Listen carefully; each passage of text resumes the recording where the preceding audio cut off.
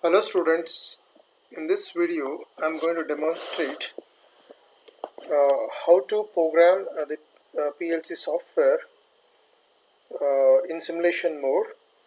For example, if you are not having PLC hardware with you, we can still practice programming, PLC programming using the Delta PLC software. In the previous video I've shown you how to download the software and install the software and create a simple project with the hardware. But in this video I'm going to demonstrate without hardware how PLC program can be written in the software and can have a simulation without any hardware. Double click on the software, WPL software.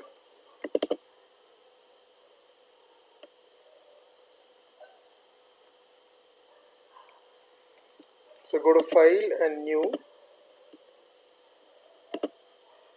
So PLC program title is I'll just zoom it.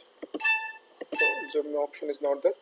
Project title, like you decide, for example project 1, and PLC type is SS2. In simulation it's not important because you are not working with the hardware. Okay, click on OK. But the same PLC program, if you want to download it to hardware, at that time PLC type is very much important. So whatever the hardware is there with you, the same model type you just have it in the beginning, so that same PLC program it can work in simulation as well as with the hardware.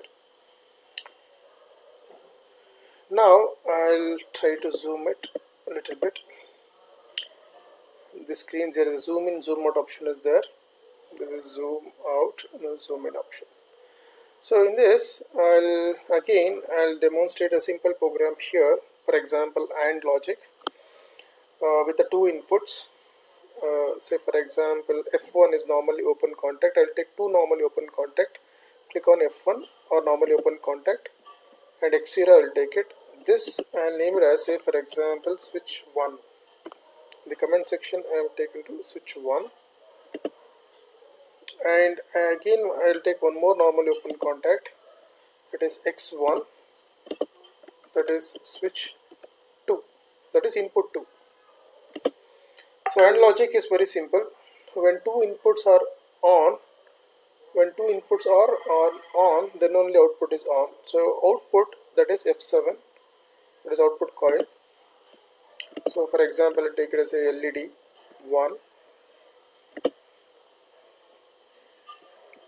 I'll just zoom out a little bit. I think now it is clear. X0, X1 and Y0.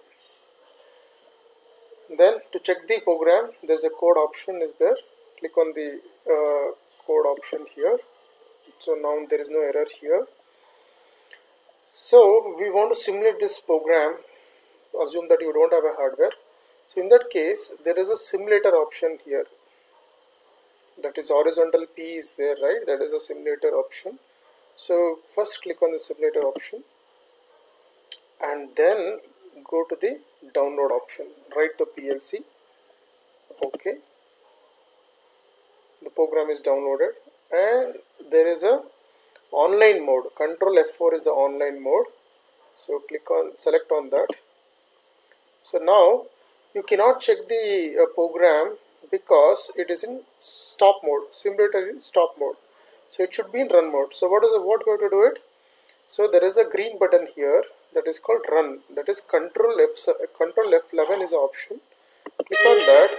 Do you want to download it, run mode? Yes. Now simulator is in run mode. Now I can force the value of X0 and X1 to check the output of Y0. How to do it? First select X0. Select it and then right click. Set on. Still there is no output because X1 is low. That is switch 2 is not operated. So again select switch 2 using a left mouse button. After that right mouse button, then set on. See here, when input that is switch 1 and switch 2 both are high, that is X0 and X1 both are high, output Y0 is on, that is LED is on. So select X0 and then right click, set off, so output is off. Again select X1, right click, set off. So in this way you can check the PLC program in the simulation mode.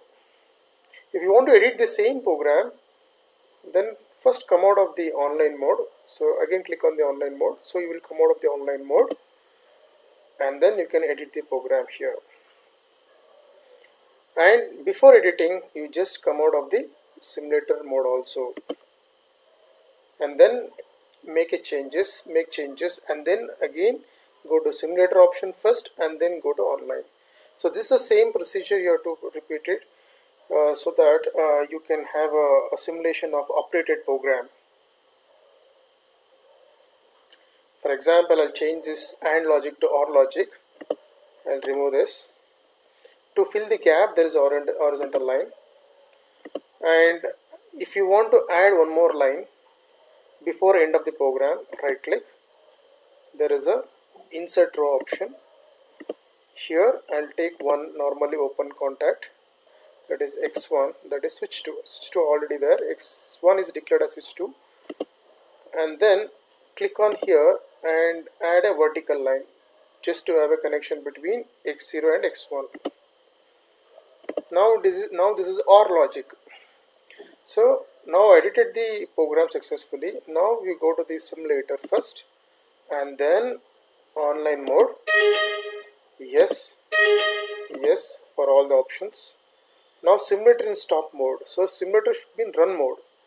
So it should be in run mode. Yes. Now you can check on it.